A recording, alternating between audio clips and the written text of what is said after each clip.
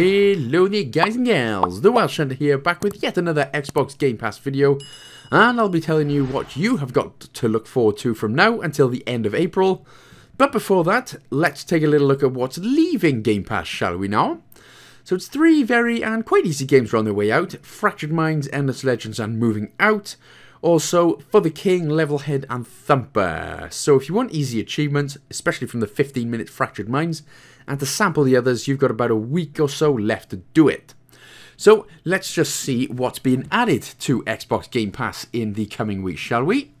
And first up then is MLB The Show 21. Now this enraged every PlayStation fan, which I think a lot of people found hilarious, including myself. I'm very sorry. But it really did rile up the PlayStation fan base. Now, the former Sony exclusives have now not only come to Xbox, but it is incredibly available on, like I said, Game Pass straight away. I mean, cha-chinga! So, what are we looking at? Incredible intense moments and stunning visuals in 4K 60 FPS, an awesome story, and more incredibly, the ability to play with your friends on the PS4 or PS5 thanks to crossplay. Now, as for achievements, it's hard to say if they are easy and how long it takes, but by the looks of things and what people are saying is, I mean, well, since the time of this recording anyway, over 19,000 people have played it on True Achievements, 13 have completed it, which I believe is now over 20, but for a day one release for the price cheaper than a Fat Boy takeaway, you need to get on this game. Next up then we have Phogs, or Phogs, or Phogs.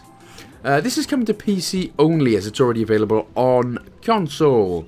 So in Phogs, we play as Dogs in a proper fun, wacky puzzle adventure where we do the usual dog stuff, bite, bark, bitch and bounce our way through a few themed worlds, mainly being sleep, food and play, of course.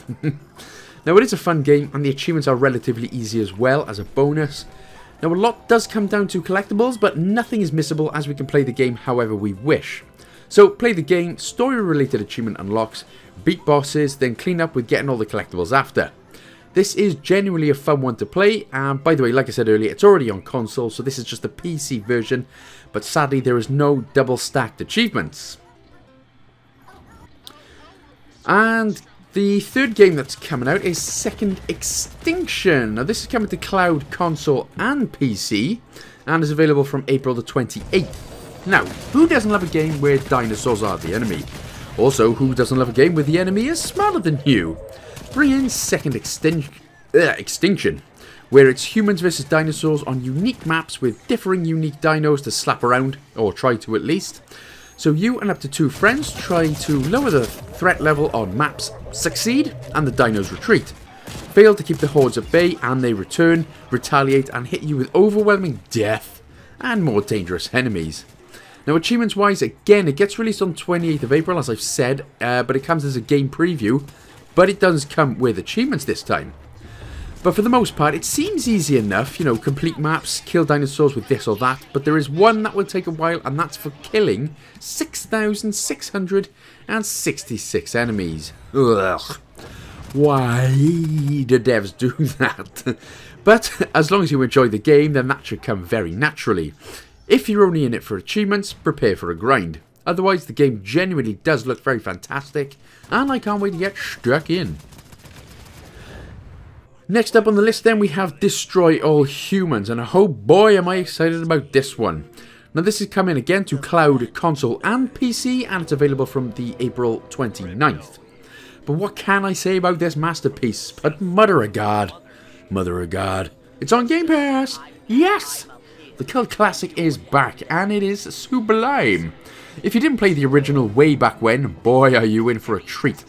Hilarious dialogue, the Invader Zim voice actor, and an all-round fun-filled human-destroying game. Achievements-wise, 95% of the game is very simple, especially when you complete the game and can go back to mop up any levels with all your upgrades, etc. Now this comes in especially handy for doing all of the 3 stars in every mission. The last 5% though is the challenges. Again, most parts it's pretty easy, but there will be a few that can give you the sticky Vicky bit of annoyance.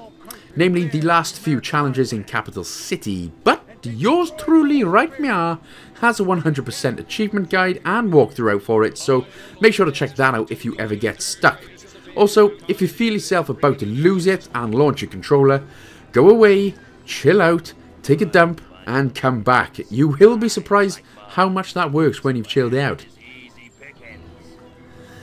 And next up on the list then we have an absolute nether classic. The brilliant Fable 3 comes to Game Pass for cloud only though. Now if you never played it, it is a huge fun RPG where your actions take note all over the world.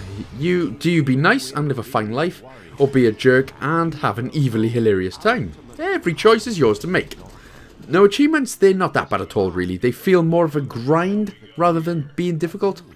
Although there are 3 missable achievements, mainly for not getting knocked out during the game at all, and Tough Love, which you need to save the max number of Albions by the end of the Rulings story. There's a few online ones and plenty of collectibles, but to be honest it never gets boring and it is a very fun completion. And last but not least we have an even better Fable game in my opinion. Fable Anniversary, which again is coming to cloud only, and it is available the same day as Fable 3, April the 30th. But Fable Anniversary is pretty much everything I explained for Fable 3, but it's more of a stunning HD remake of the original Fable, which is why it's even better. Now your choices mould the world you live in. Again, you be nice or you can be a jerk off. The choice is yours. It's even better and easier for achievements too. There are always the collectibles to grab, but it can be done in one playthrough. And you can just crack on with the story if you so wish, because you should be good to go to get any achievement at any time. Either way, I hope you enjoyed this classic and an all new sexy Shimmer and Shine HD. So that then is the list coming for the end of April. Now, are you excited to play any of these games, or are you a bit more meh on the spectrum? Let me know in the comments below. Smash that like and subscribe button, and also share with a friend. Check me out on Twitter, Instagram and Patreon. And by the way, a big shout out to all the legends who do support the channel on Patreon. Love you guys to death. But that is it from me then, guys and gals. See you in the next one. Big love ya.